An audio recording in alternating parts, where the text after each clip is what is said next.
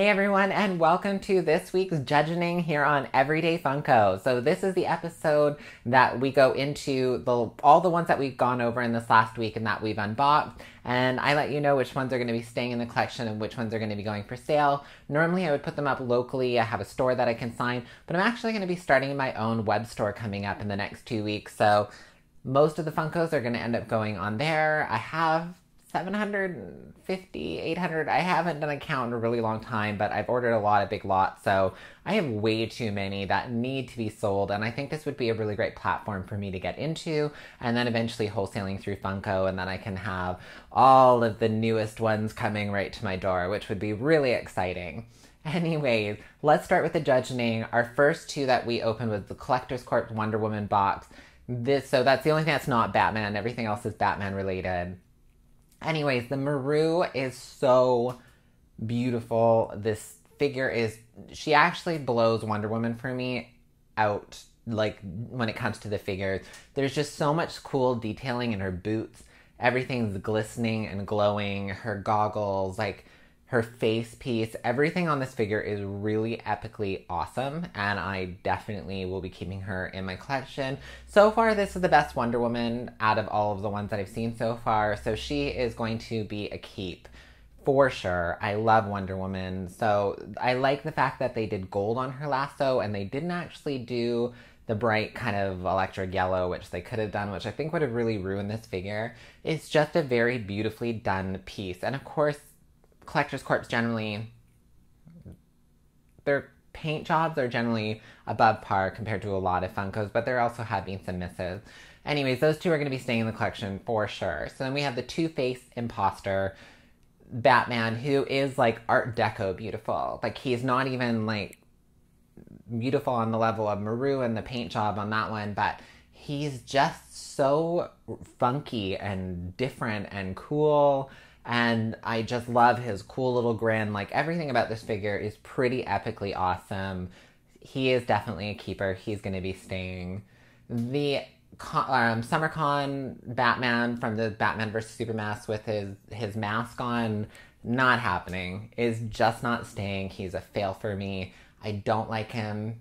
I don't like the coloration of his suit. There's so much about this figure that really is a fail for me, so kind of lame on that one, and a lot of muck-ups on his head, and a lot of them are like that, and it's just really sad. They almost look like they're used toys, which is kind of unfortunate. Like, that's really kind of sad for something that is an exclusive that people are paying to kind of take home. So anyways, the next one was from the DC Legion of Collector's box. This was the, Mr. Freeze. So loving this figure. Unfortunately, a bit of a bummer is there is a big glue smudge in there that they, like, obviously somebody, when they were going to glue the pieces together, a bit got on there and they just wiped it out, and it really kind of is a little unsightly and kind of bugs me. I contacted them and they're not willing to replace it, which is kind of lame in a lot of ways, because DC Collector's Corps, which I'm pretty sure they're all the same company, but for some reason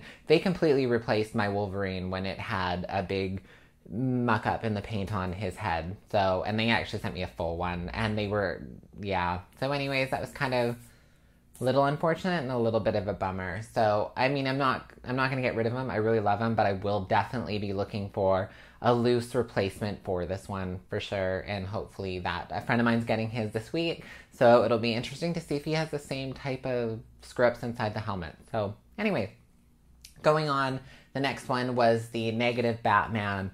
Love it. Love this figure. The obscure, cool, old DC comic ones, like the Zebra and Bullseye that we're going to get to, they're just too awesome and too freaking cool to not have in the collection. They're just really neat, beautifully painted, no damage. Definitely going to be keeping those ones. Getting to the Nightmare Batman, I love him. I love the trench coat. I love the difference between the other ones that all have the capes. I really, really, really, really love this Batman. The dirtying of the way they tried to make him look dirty is just great. His shadowy beard, everything really translates and transfers from that movie scene into this figure, and it wins hands down for me. The next one is the Arkham Knight Batman. Lame. Sorry, I don't like it. I know there was somebody else on YouTube that said they really did love it. I just don't like it. His smushy face just doesn't win it for me. I'm really sorry. I don't love it. You love it. Cool. Maybe you want to buy it off my web store when I get my web store going and give him a home. So yes. Anyway, obviously the Hot Topic 2-pack, Bullseye and Zebra Batman are definitely staying in the collection. They're just, as I said, too cool. I kind of went right from negative Batman to them. And they're really funky and they're really cool. And they're so unique part of comic history that I want to kind of keep that in my collection for sure. So 2 of them don't make the cut this week, which is, not bad. I know I should be probably trying to purge a few more, but I just love them so much and they're just so much fun and they bring me a lot of joy when I look at them on the shelf and play with them. I do play with my toys. I definitely get in there and yeah, I mean, who doesn't? They're just super cool. And they look neat and they're fun. So I can see why people obviously get into collecting Funkos and why the new Shining ones that are coming out, definitely got my pre-orders in for those. I want those Chase exclusives. They're just too epic. I wish we had a Target here in Canada. We don't anymore, so that's going to be really hard to get those exclusives, which they weren't coming up here anyways when we did have Target for like a year that we had it here in Victoria. Anyway, so that's the judging on this week. So let me know in the comments what you think. Did I keep the right ones? Did I get rid of the right ones? I mean, everyone's opinion is kind of a little bit different, but I still love hearing your thoughts. Subscribe below. Every week is going to be a new judging. Every day is going to be a new review. I mean, hopefully every day. I don't know if I'm going to get a review in today, but this is going to, kind of take the cake.